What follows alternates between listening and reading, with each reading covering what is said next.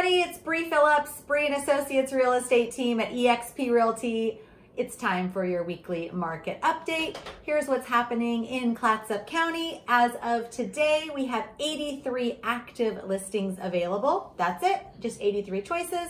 Let's break that down by area. 15 ideas for you in Astoria, 13 in Seaside, 9 in Warrenton. The rest are scattered throughout the county.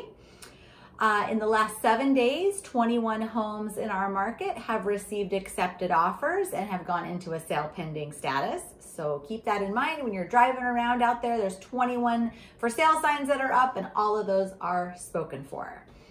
Wanted to tell you guys a little story about a house that came on the market this week in Astoria on Glasgow Street. Came on the market on Monday, got a slew of showings, 7 offers, and it's sale pending.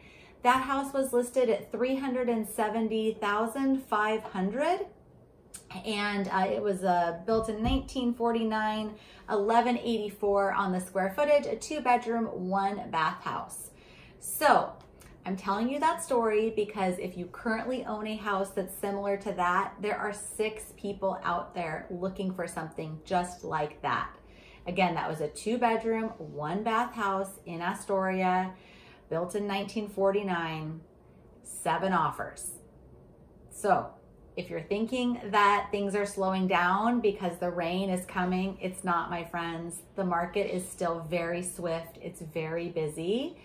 So keep that in mind if you're a buyer or a seller. Have a great day.